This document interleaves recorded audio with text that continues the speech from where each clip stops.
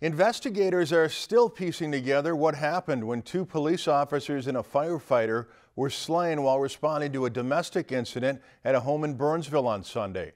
Authorities say the three were killed early Sunday by 38-year-old Shannon Gooden, who opened fire from the home. 7 children were inside.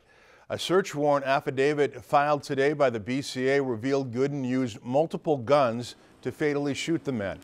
Gooden died of a self-inflicted gunshot wound to the head. Court records show that he was not legally allowed to have guns because of his criminal record.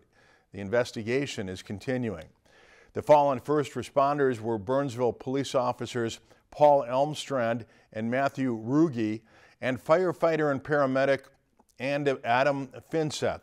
A joint public safety memorial service for all three is scheduled for Wednesday, February 28th at Grace Church in Eden Prairie at its 4,000-plus seat auditorium. Lakeland News is member-supported content. Please consider supporting Lakeland News today.